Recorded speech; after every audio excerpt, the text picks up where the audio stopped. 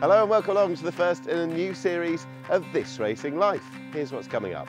Well, this week we pay a visit to Harry Whittington after his stable star Saint Calvados made a winning return to action at Cheltenham recently. We head down to Surrey where up-and-coming trainer Toby Lawes looks to the future after 5 years with Nicky Henderson. And Rachel Casey chats to Harry Beswick about his career as a rider so far.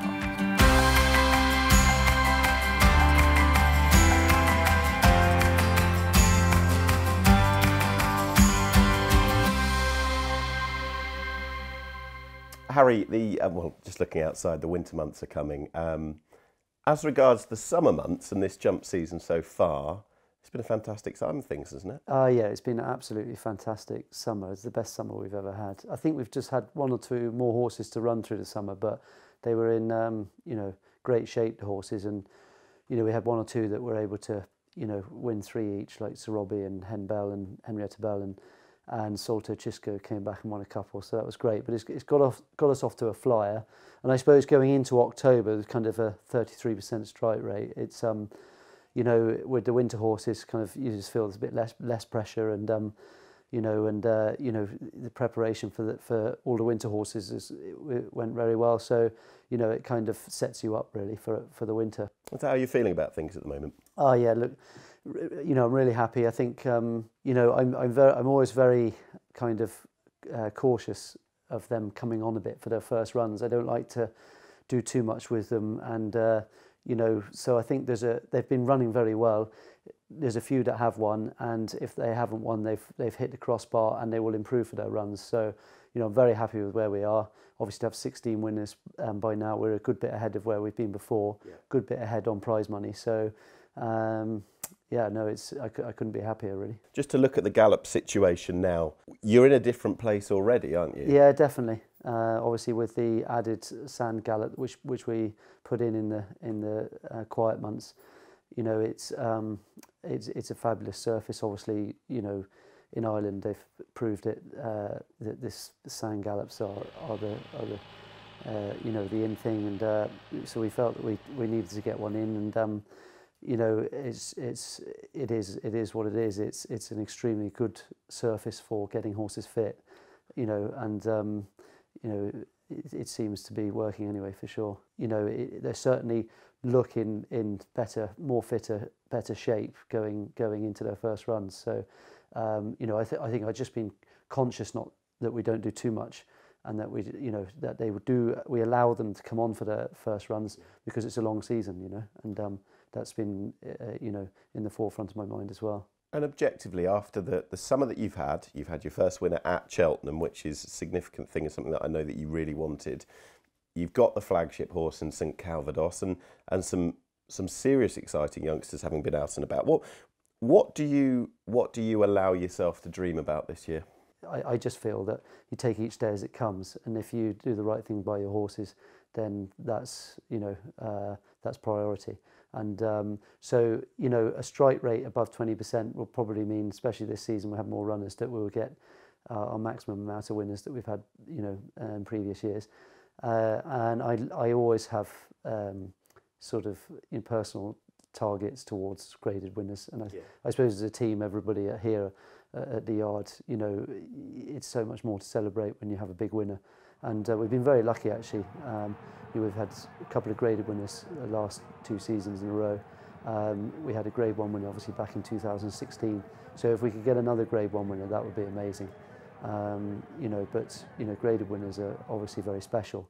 So, and it's very special to us as a team. So, that would be, I suppose, that would be, a big ambition for this season. I just mentioned that because just out there, actually, he didn't get to write any more chapters in the book, did he, Arzal? But you've remembered him by naming a barn after him, and he's always going to be on the mantelpiece, isn't he? Yeah, we'll always miss him. We don't dwell on it as such, but we'll always remember him. We'll never forget him because he won us our first Grade 1, and he put us on the map, and he was an extraordinary horse. He was a great character, and he was a great friend, and we'll always remember him. And so, yeah, obviously it made sense to name a barn after him, and it's aptly named, and obviously it's got some good names in there now, so hopefully they can, go on to achieve good things as well. Just to look at some of the staff, the interaction you have with them, It seems a really happy, buzzy place. Very much so. You know, when I worked at Malcolm Bastards, we had a great team, and when I left Malcolm's, I vowed that I would always have a great team. Yeah. You know, you're only as good as the people around you. I had a vision when I set up my own business in 2007, just breaking and pre-training, that I'd always have good staff and I'd look after them well. And you know, we've got a great team here. My assistant trainer, Joe Quinton's been with me now for 10 years, and you know, he's a great friend as well. And you know, we just, you know, try to create. Well, we don't try. We create a great environment for everybody to work in. And I'm a great believer in that if you have that atmosphere within the yard, it reflects on the horses and, you know, and how they perform. And I've always been a great believer in that. So, you know, something we take great pride in. And, you know, we have got some great staff, you know, every single one of them. We've got a fantastic team at the moment. And, you know, that bodes extremely well for the winter as well. I think a few of them outside, given the wintry conditions, have taken one look at this and thought, that's exactly where they want to be today, isn't it? Yeah, I wish I was in there with the boss. No, you know, I grew up here, so I'm you know, accustomed to it, and they all are. And look, as I said this morning when you turned up, you know, it blows the cobwebs away. You know, there's not a cobweb that can get away with being in the barn there with all the ventilations. The final fence now here for Saint Calvados, the leader by about a length then. Saint Calvados, the leader, grinding it out the top weight here, and that's a classy effort by Saint Calvados. Should we talk about that day at Cheltenham in October? Because around about 1 o'clock there was doubt as to whether the meeting was going on. Just what's your thoughts at that point? Oh gosh, just hoping that it would be on, and that that we would, you know, because at the end of the day, we know that those sort of conditions suit Saint Calvados more so over than, you know, other horses, because he just, you know, that big knee action of his, and he seems to just get through it very easily where other horses struggle in it. I knew it would suit him down to the ground. I wasn't so sure about my Potemps qualifying horses. We decided to run because we felt that it was wet enough that they would go through it, but actually it was safe enough for them to run. But for Calvados, it was always going to be. You know, it was always going to suit him. Obviously, he runs well on, you know, on all grounds, but you know, on that sort of ground, you know, even off top weight, you know, he's a very big horse. As you've seen this morning, he's 17, just under 17.3. He's a horse that's able to carry the weight, but he does seem to be able to relish those conditions. He's carried top weight in a handicap. He's proved he doesn't have to lead, and of course, anybody that said he's not a Cheltenham horse, he's proved them wrong as well. Yeah, absolutely. So many positives to take. You know, I think that was what was so overwhelming, was that you know, for him to bounce back in that style, not making the running, you know, and to do it under top weight, and you know, it was very pleasing. And you know, I guess it just bodes well for his future, because you know, can't imagine we'll make the running now, and we don't need to, which is ideal. What did it do for you personally to win at Cheltenham? It's just been like you know, an ultimate goal for us, actually, and a big challenge for us as a team. You know, we're not worried about it. We're just going to keep coming back and keep trying hard, and hope, you know, I'm sure at some stage it'll come around. And you know, I suppose from a personal point of view, it was just extra special because it was my daughter's first day's racing, and she was only 6 weeks old, and you know, first runner with her there at a race meeting, and we have our first run at Cheltenham. You just couldn't write the script, really, so it was very special.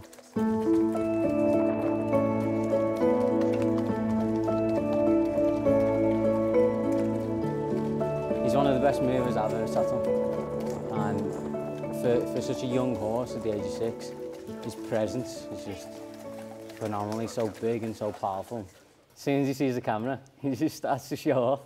He's so, you know, cameras coming before, and he's kicking and he's bucking, and the next day no cameras here, and he's like a lamb, you know. He'll go around there with his head in his chest, and well, that's just him, you know. He's a massive character.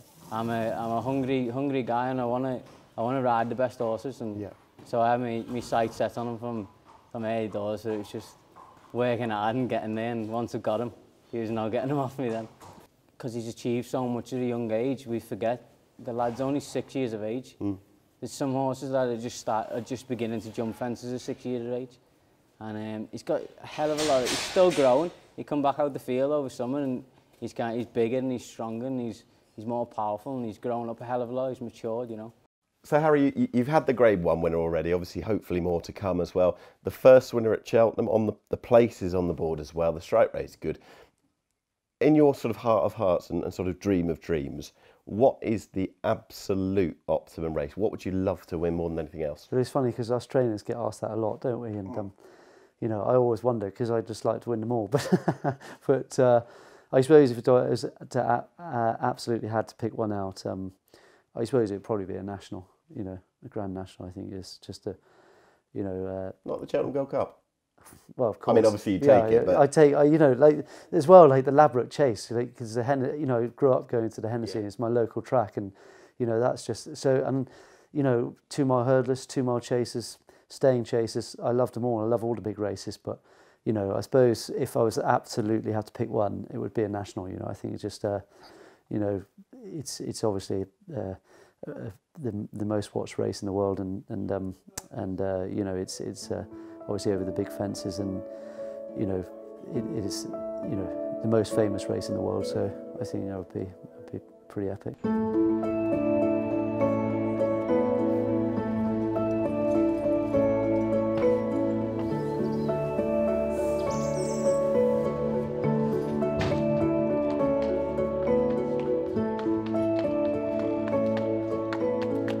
Welcome along to Henfold House in Surrey, where back in 1996 the winner of the Grand National was trained. That, of course, being Rough Quest, who lived out his days here, and he lies to rest here, having lived to the grand old age of 30. Fast forward a few years, and the idyllic Henfold House is now the place where the former assistant to Nicky Henderson, Toby Lawes, launches his training career. It's actually all happened rather quickly during the summer, actually. You know, sort of a couple of people sort of suggested to me sort of in the spring that sort of it could be an option, but you know, it was still something that was probably going to be sort of way down the road. You know, I'd sort of started the process. I'd sort of started doing my sort of MVQ3 and all that kind of things. You know, which is all part of it. And it just so happened sort of that that Andrew Waite sort of advertised for a trainer's position, a private trainer's position. You know, I sort of a couple of friends, sort of Nico and Luke Harvey, they both sort of rang me up and said, look, this is a great job. You know, it's a beautiful place. It's you know, Andrew's been involved with it for so many years. It'd be a really solid place to start. And so sort of it went from there really. I sort of just, you know, emailed to just find out a little bit more, and you know, they soon got back to me and asked to send a CV. So I was like, okay, cool, right, yeah, absolutely. And then sort of, you know, he gave me a call and we chatted, and he asked me to come down and have a look around the place, and he rang me a couple of weeks after that and offered me the job. It was very bizarre. It just everything happened so quickly. You know, I sort of only sort of just, you know, thought about sort of, you know, moving on to something different from Seven Barrows, perhaps going abroad or something like that, and then this sort of came about, and you know, I obviously discussed at length with Nicky, and sort of, you know, should I do this, and you know, and everything, and you know, and you know, sort of said, you know, this is a great position, and you know, what an incredible opportunity, and yeah, you know, we should give it a go. It is a little sort of corner of heaven, because you said, what, 15 minutes to Gatwick Airport. You're not too far away from central London. You just never know it, though, would you? No, you wouldn't. You know, it's an unbelievable place. You know, we sort of see in the background is just sort of, you know, amazing parts of sort of the Surrey Hills that we can see from here. You know, it's amazing. Yeah, just bizarre that it's here in the middle of sort of, you know, which is a fairly probably built-up county. And you picked up an established system here with established staff. All the facilities were here, so so you know, it was just a case of sort of using them how I'd like, really. And Andrew very much sort of is, you know, he says, you know, absolutely sort of do whatever you want to do with them, train them however you like. He said the only thing he asks is that I just completely utilise the facilities, which Fantastic. Is absolutely, I'd love to, you know. So no, you know, they just sort of left it to me and sort of to do how I like, really. We're obviously not too far from Box Hill. Well, many people would know that. That's where your grass gallops are, which is a little bit of a drive, but it's kind of worth the wait, isn't it, when you get there? It's incredible. You know, we've got amazing expanse of grass up there. We know we've got some beautiful steep hills to do some real conditioning work on them, to do warm-up canters on, and then sort of our actual sort of our main grass mile is absolutely stunning. It's you know, it's in a meandering valley, and it's just incredible. It's on it's on chalk basis. There's a layer on top of chalk, so it's really trains well. You know, we actually need loads of rain to use it, and it can keep raining, and it will never be softer than good to soft. You know, it's just incredible. I'm very lucky. It's a real asset. How much did you learn about sort of obviously racing, but obviously the training side of it, and as well as that, sort of yourself as an individual while you were there? Well, to be honest, I learned everything there really. You know, I went there probably sort of thinking that you know, I've sort of got to grips with sort of with the basic things. You know, I've spent lots of time here, there, and everywhere, and I thought, you know, I'm really sort of confident at sort of doing, and sort of, you know, and you go there and it's just like there's just so much to learn. Yeah. You know, there is just so much to learn, and you know, it's an amazing place to do that. I'd never stopped learning, even to the day I left it, and I'm still learning now. I still speak to Nikki quite frequently, and you know, we sort of chat things through, and yeah, I don't think you ever stop learning really, and you know, it was just such a great opportunity to do everything. You know, to really sort of learn how to sort of to interact with owners, to keep owners informed. You know, how to train all different kinds of horses and all different types of gallops, and how to manage a team of staff. You know, we had sort of, you know, 50 or 60 employees. You know, and it was sort of, you know, working with your colleagues to sort of to keep everybody sort of happy and get the best out of everybody. What's the makeup of the horses here? Mainly we've got a lot of novice hurdlers, which is great fun. So so they're sort of early on in their career like me really. So that sort of makes up the majority. We've got sort of, you know, a couple of horses from the flat, a couple of Irish pointers, and we've got one that sort of is sort of slightly older and is sort of a handicapper. So so you know, we have a bit of a mix, but so the majority would be sort of, yeah, just sort of young horses, sort of unexposed types. So after a few months, you've had a couple of runners so far. Has it been what you expected it to be, or I mean, could you even imagine what it was going to be like? I probably couldn't fully imagine what it was going to be like. Actually, I must say, sort of, it's, you know, although there's sort of, you know, stresses and strains and this, that, and other, you know, that come with it. Actually, it's been an incredibly enjoyable time. I've absolutely loved it, and you know, it's a very quiet place, a very laid-back place, and sort of, I think I'm probably sort of actually almost at sort of my most relaxed. Actually, sort of, you know, when sort of we haven't got that you know, loads of horses, and although sort of I'm working for Mr. Waits, I'm not sort of always necessarily rushing, you know, for sort of, you know, a boss or whatever. You know, yeah. It's happening sort of in our time, and we can afford to be relaxed and stuff. And I've just loved it. And as well as obviously a place that's right at the beginning for you, you're sort of custodian of a place that has got a lot of history, and actually just over there, one of the most famous horses of the 1990s is buried over there, Rough Quest, who won the 1996 Grand National as well. There's a lot of depth and richness to this place, isn't there? Oh, there is, absolutely. You know, there's been lots of sort of top class horses trained here. I mean, Starlark, who is an absolute legend, he's still here, yeah. And he's still sort of loving life. You know, he spends his time sort of either leading horses around here, going hunting, or just having a lot of fun. You know, so you know, yeah, there's you know, a fabulous history to it, and that just gives you that confidence as sort of, you know, that you can sort of train top class horses here, flat winners, you know, jumps winners. You know, it's got everything you could possibly need. You know. So it's fantastic. What's the sort of short to medium term goal for you? What over the next couple of years? Well, I mean, you know, short term goals are sort of to get off the mark, winners wise. You know, I sort of tried to sort of set the goals in my head of sort of what we're aiming for, but I think primarily it's just sort of get as many winners as possible, get the horses to perform the best they possibly can. Yeah.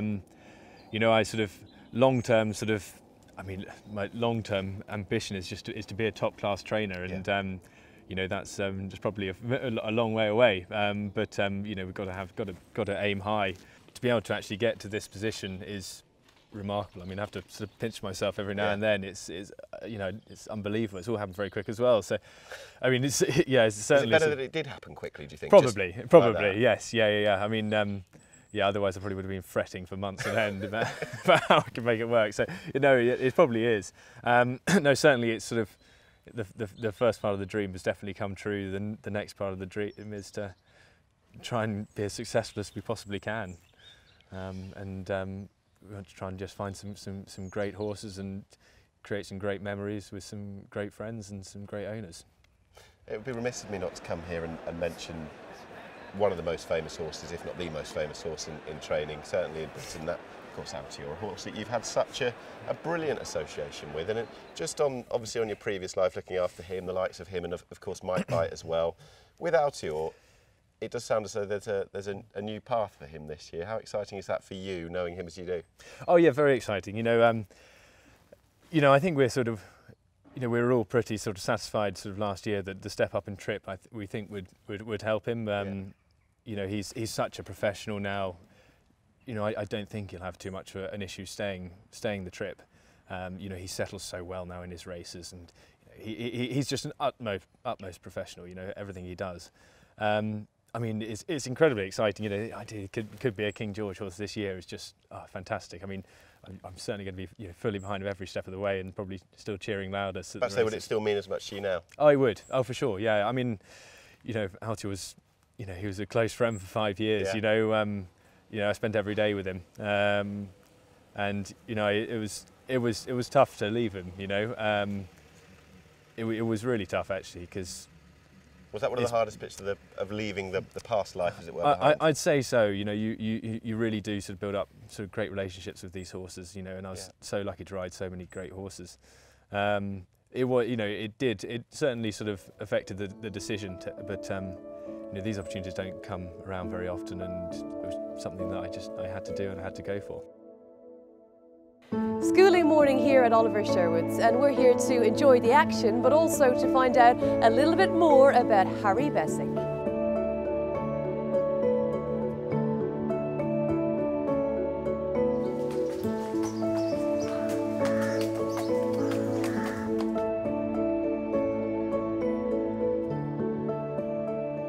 Roanhurst is a very special place. It's got a lot of history, and it's it's a very nice place to work. And tell me a little bit about your relationship and how you've managed to actually end up here. So I have to say, I actually got the job through Tom Garner. He's been a very long time friend of mine, and about 4 years ago he sort of got me the job in here, and I haven't looked back since. Really, it's kind of almost, it feels like it's the second coming of Harry Beswick in terms of going from professional to amateur. Such a strange switch in order to reinvent yourself. Tell me about the thought process. Yeah, it kind of snuck up on me a little bit. I hadn't really planned it, but I got back from France about a month ago, and I was just kind of thinking about the season, what's coming ahead, and the decision, it was more of just a realistic one. Look, I was having a lot of fun as a conditional. I wasn't breaking any records, by any stretch, but having a lot of fun and 10, 15 winners a year, it was great. But I was just looking to the future. Like I say, I haven't got hundreds of horses behind me, but I've got the support of some great people, and I wanted to make the most of that. But it's a very hard game. And as a jockey, it's very easy to be forgotten about. There's so many good jockeys coming through each year. But I'm really enjoying my riding, having a lot of fun doing it. And I just wanted to add a bit of longevity to that, and hopefully this move will help me with that, and maybe open up a few new opportunities along the way, and we'll see what happens. What set of circumstances in your mind might warrant the decision to go back being pro? I haven't ruled it out. I don't believe you should ever close doors, especially in this game. So it's always in the back of my mind. What would warrant it? I don't know. I've sort of got it in my head. I may permanently relocate myself in France. The training is very different. The tracks are different. It's just a very different atmosphere. But it's a welcome change, and it's been a great experience for me. Splitting my year in half, going to France, and riding alongside Felix de Giles and James Reevely and a lot of the top French riders. And we're watching the schooling this morning, which was a great time to come down, and I could hear Oliver letting a few yelps out of him. Does he give you good advice as well? He gives me very good advice. He gets quite cinematic sometimes on the schooling ground, but no, it's all welcomed advice. And he's been a lot of great support to me over the years, and I've learned an awful lot here. We've had some great days. Obviously, like I say, I haven't been breaking records here, but I've been riding a nice few winners, and it's been a lot of fun. Obviously, the best day would have probably, sadly, have been the day Clouds passed away. To have ridden that double for Trevor Hemmings was very special, and be probably one of my favourite memories, and worst at the same time. But just day-to-day stuff as well, you know, it's great atmosphere in the yard. The team are fantastic, from the head lad to the assistants. You know, we have a lot of fun. With the highs, we got to talk about the lows as well. And the mother of all falls is how you described it that day at Sedgefield. Yeah, Sedgefield. It just keeps creeping back up on me. Yeah, that was you know, I'm not unique in that sense. Every jockey has his bad days and bad falls, and some much worse than me. It sort of loomed over me for a season or so. I felt fine, you know, I was healthy, I was fit, I was repaired, but it left a bit of a dent. I was living with Tom Garner at the time, and I must have been an absolute nightmare. I was sort of itching to get out of the bed and to go and do stuff and get back, and he was sort of strapping me down, locking my bedroom door. So yeah, it's like any professional sport. You know, everyone's itching to get back. They're always worried about waiting on the sidelines, what they're going to miss. And you know, what about some of your pals in the weighing room? I'm sure you've seen, you know, friends and, you know, guys, girls that you've grown up with. One good horse can really turn them around. Yeah, I mean, that's the dream. That's the dream. I mean, like a lot of people have experienced it. I'm yet to have that one superstar. We're still sort of waiting for it. But like, I think Tom Garner's a very prime example, you know, without mentioning names. Travelled to America this year off his own back, and the guy's a dual Grade 1 winning jockey now, and that's incredible. Is that something that you would like to do? Would you like to travel the world, ride in different countries? Yeah, I've been very fortunate to have seen some beautiful parts of France and a bit more of Europe, Slovakia and Italy and stuff. It's been great, but now I am an amateur and I've got a bit more free reign. I'd like to go sort of ride in America and some of these big amateur races and make the most of it, really, I suppose. Well, let's talk about being an amateur. You're going to have a crack at the title, a right good go, Harry. A lot of people have mentioned it, and look, just because I've been riding as a professional for 4 years, I'm not going to walk in and swoop the title up. You know, there's a lot of talented amateur riders in the weighing room. It's probably all striving for the same goal. But I would love to achieve it. It would be, you know, it'd be a hell of an achievement. Well, we've seen you riding various horses this morning. Have we got any that we're particularly fond of? We've got a lovely string here this year, and there's probably too many nice horses to mention. I schooled a horse of Trevor Hemmings today called Tarada. He's quite special, and I'd love to see how his season comes together. And various other younger horses, we just have to wait to get to the track. Yeah, a lot to look forward to, and it's, you know, exciting to see how the season's going to pan out. We talked Trevor Hemmings, you mentioned Tarada. I'm assuming chasing will be the ultimate at some point. What type of a horse is he? He is a chaser. He is a chaser. I think Oliver, if he could, would have every horse a 3-mile chaser. That's kind of his type. And that's the stamp of the yard as well? That's the stamp of the yard, yeah. Oliver's got a very precise type of horse. He searches for the sales, and you can spot a Sherwood horse a mile away. Yeah. And he fits the bill, so we just need to see what he can do. That's it for the latest edition of This Racing Life. Thank you to all that got involved in this week's show. Until next time, bye-bye.